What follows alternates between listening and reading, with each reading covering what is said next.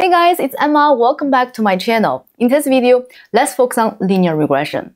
Linear regression is one of the top topics appearing in data science interviews, especially statistics interviews. And in this video, we are going to focus on one fundamental question: what are the assumptions of linear regression? We will talk about not only the assumptions of linear regression, but also how to diagnose violations of those assumptions. As you will see, violations of linear regression assumptions range in importance from critical to less than ideal but non-critical. On top of that, I will also give you a tip to remember the assumptions easily. Alright, let's dig in. The assumptions are as follows.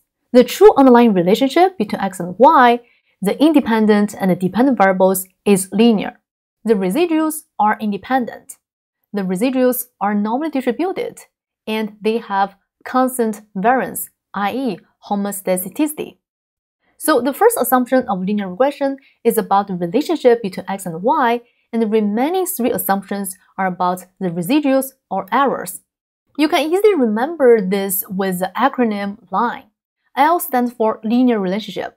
I means the residuals are independent.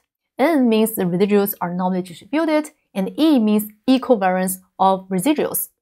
It's important to check these assumptions when performing linear regression, as violations of these assumptions can have a substantial impact on the parameter estimates, including the confidence intervals and levels of statistical significance. Note that linear regression does not assume anything about the distributions of x and y. Also, you will sometimes see additional assumptions listed, such as the sample is representative of the population, or the variables are measured accurately, etc. Although these are important considerations for statistical modeling, they are not necessary assumptions of linear regression. Now, let's look at each assumption in more detail. The first assumption of linear relationship is that there is a linear relationship between x and y, the independent and the dependent variables.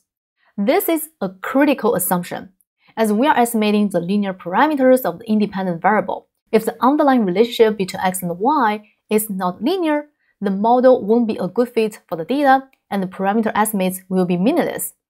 In reality, it is rare for x and y to have a perfect linear relationship. In other words, our data to fall perfectly on a straight line. Instead, it's more common for data to appear as a cloud of points. As you can see on the slide, in each scenario, the data fall around a straight line, but none of them fall exactly on the line. One common way to spot nonlinearity between x and y and verify if this assumption has been met is to use residual plots. A residual plot is a plot of the residuals on the y-axis versus the predicted values of the dependent variable on the x-axis.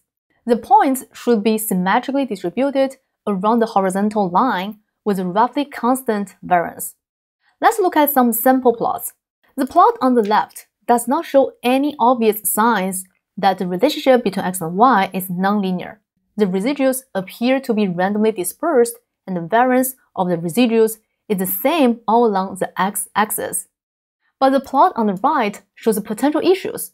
In particular, there appears to be a curvilinear trend in the residuals, suggesting that the relationship between x and y is nonlinear. We should not use a straight line to model this data. Instead, a more advanced technique should be used. The second assumption of linear regression is that the residuals are independent. This assumption is also critical, but often violated when the data are collected over time, such as time series data, as successive residuals tend to be positively correlated. For example, if we collect successive data on the temperature in a city, the temperatures are likely to be correlated within seasons and unlikely to be random. Now let's see how to diagnose if the data meet this assumption. To check independence, we can check if the observations are collected in a sequence and if there's any connection between cases that are close to one another. A pattern that is not random suggests lack of independence. On the slide, the left plot shows the sample data with their best fitting lines, and the right plot shows their corresponding residuals.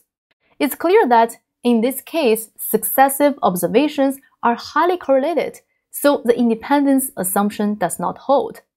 Moving on to the third regression assumption, which is that the residuals should follow a normal distribution. This is a nice-to-have condition. However, it is not required.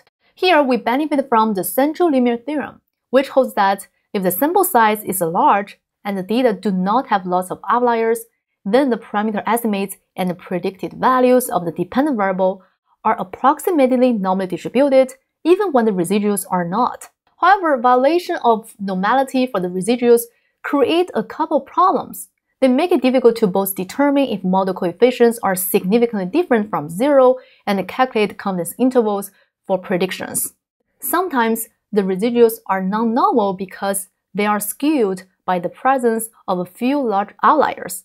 Since parameter estimation is based on the minimization of squared error, a few extreme observations can have a disproportionate influence on parameter estimates. Therefore, it is essential to check your residuals to see how they are distributed. There are different ways to check the normality of the residuals. A common method is to use a quantile or QQ plot of the residuals. QQ plots show the quantile of the residual distribution versus the quantile of a normal distribution having the same mean and variance. If the distribution of residuals is normal, the points on such a plot should fall close to the diagonal line, as shown in the graph. In this plot, the residuals have a bowl-shaped pattern.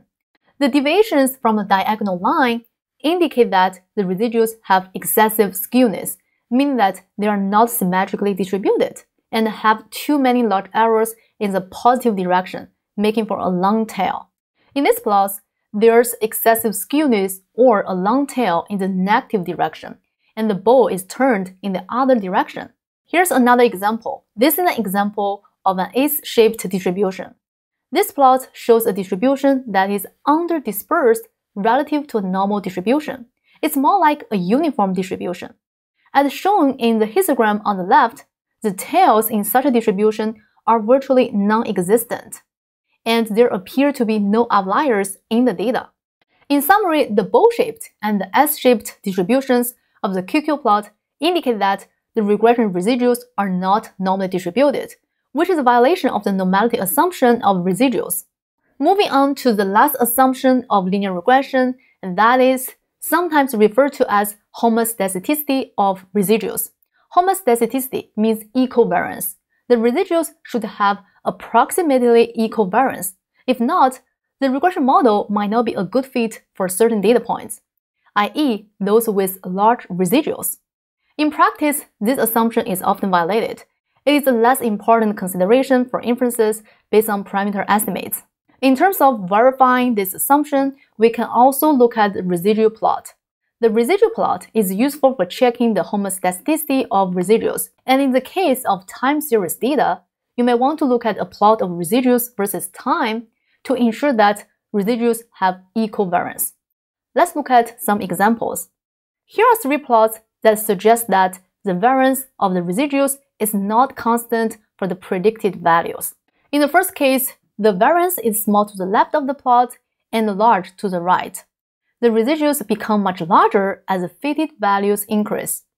In the second plot in the middle, the variance of the residual is linear instead of constant. In the last plot on the right, the pattern is quadratic, meaning that the residuals do not have equal variance. For all these 3 plots, the residuals lack homoscedasticity and violate the last assumption of linear regression. Alright guys, let's summarize what we have learned in this lesson. We reviewed the 4 major assumptions of linear regression. They can be easily remembered using the acronym LINE. The first 2 assumptions are critical and the last 2 are less important. We also discovered how to diagnose each assumption. It's important to check these assumptions when performing linear regression. Okay, that's it for this lesson. Feel free to rewatch this lesson to review the assumptions of linear regression. I will see you in the next lesson.